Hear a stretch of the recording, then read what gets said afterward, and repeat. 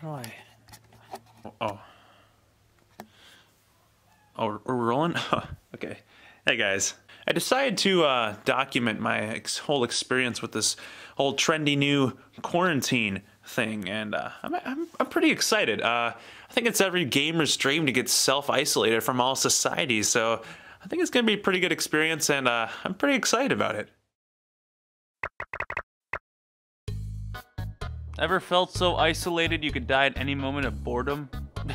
Yeah, even me, the introvert, the homebody. A couple months ago, I would have loved to stay in my house for a couple of weeks, but once some little old government tells me to stay inside my house, I suddenly have the urge to go outside. Well, now that we're all stuck in our homes for the time being, I'm sure a lot of you are trying to find the best coping strategy to get through all this, and that's why I'm here.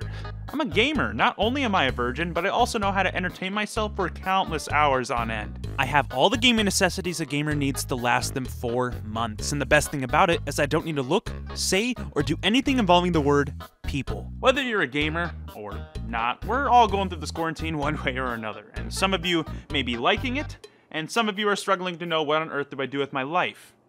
So I'll be sharing some advice, maybe suggest some games, and with enough strength and motivation, with enough passion and dedication, and with no struggle and with no time at all, you'll be gaming in quarantine. The first question we need to ask ourselves is, what games should I play? Everyone has their own taste in games, but maybe this is the time to branch out a bit, maybe try a franchise or a genre you've never played before. And whenever I think of self-isolation, I always think of the games that I like to call time wasters. Games that you get so invested into that you could care less about life. Games that give you so much freedom and stuff to do you don't realize till you check the time you've been playing for 6 hours straight.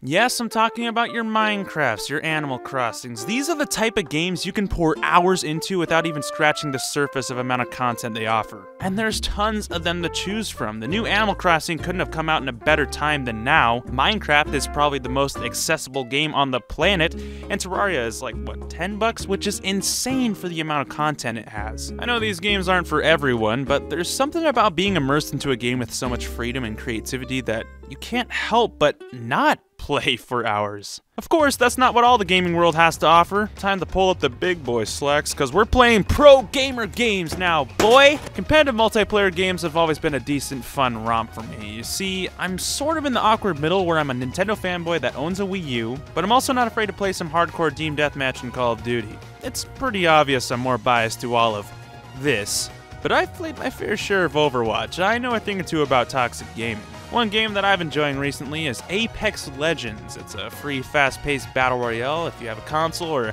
a decent PC, I recommend checking this one out. If multiplayer games aren't your cup of tea and you have no friends to play with, there's always the realm of single-player entertainment. If you like fantasy adventure games, there's the Legend of Zelda franchise. If you have a lot of time in your hands, I've heard Persona 5 is,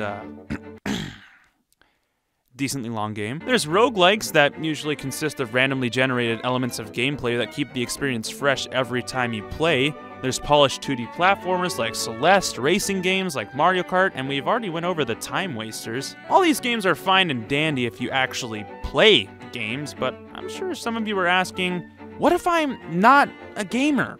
I have no console to play. I have no gaming PC. And to that I say, good luck. The door's right there to leave. I'm sorry. We're really talking about this, huh?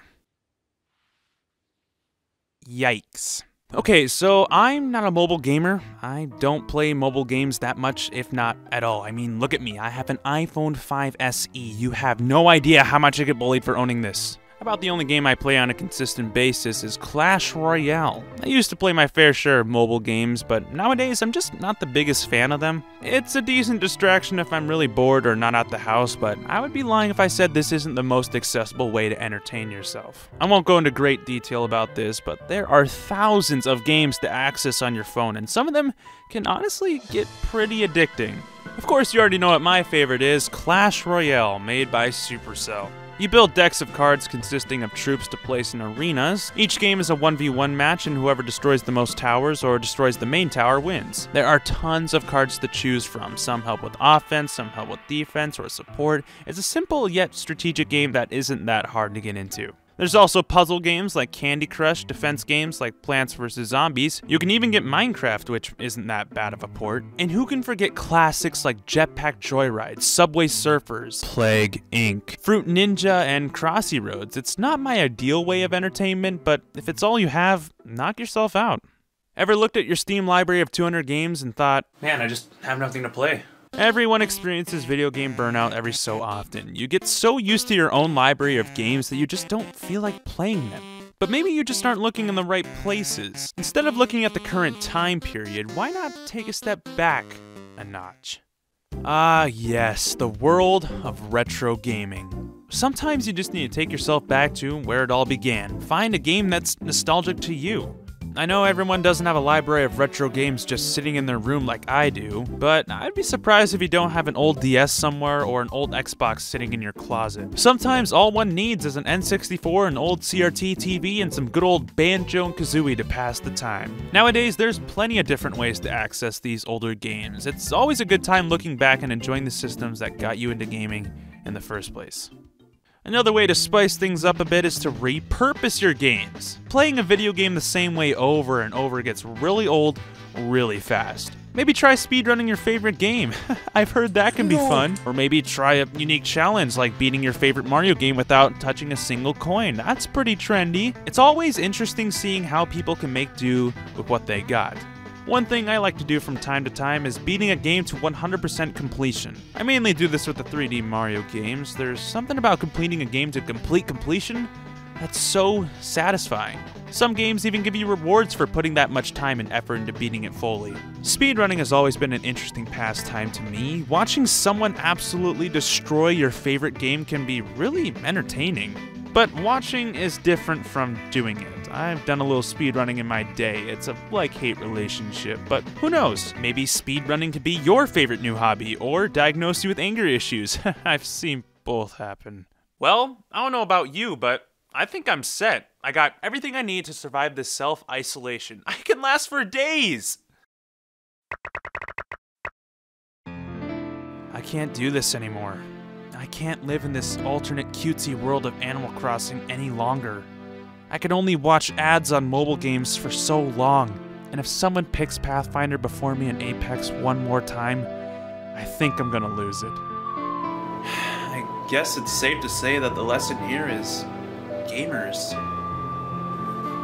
need social interaction.